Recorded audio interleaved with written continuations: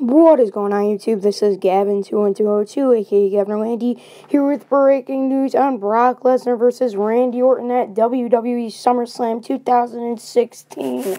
Now, with this going in, and that the fact that Brock Lesnar and both Randy Orton and Brock Lesnar are both under part-time WWE contract deals.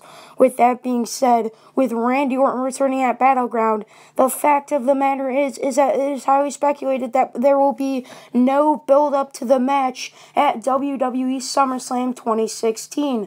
Now, with that being said, if Paul Heyman does agree to re-sign his WWE contract, the fact of the matter would be that Paul Heyman could build it up all by himself, or we could see Randy Orton build it up by himself, or Randy Orton and Paul Heyman build it up.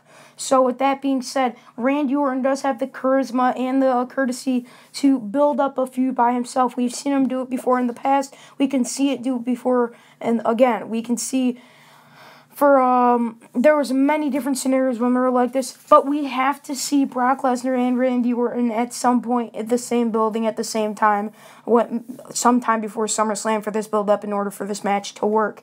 So this was just a quick video telling you about the build-up for WrestleMania, SummerSlam 2016, and the match between Randy Orton and Brock Lesnar. Leave down in the comments, what do you think? How do you think the build-up should go? Do you think there should be build-up? Because with the speculation of Roman Reigns and Seth Rollins for the WWE Championship being the main event of SummerSlam, this should be the main event. If there's zero build-up to this, this would be a better main event. But anyways, the WWE, like I say all the time, can change their plans within the snap of the fingers and with the blink of an eye. So, ladies and gentlemen, in order for me to bring you all the latest WWE news, rumors, headlines, and updates, I'm going to need you guys to like this video, favorite this video, share this on every social media platform that's only possible, and definitely subscribe. Thanks, guys. Love you all.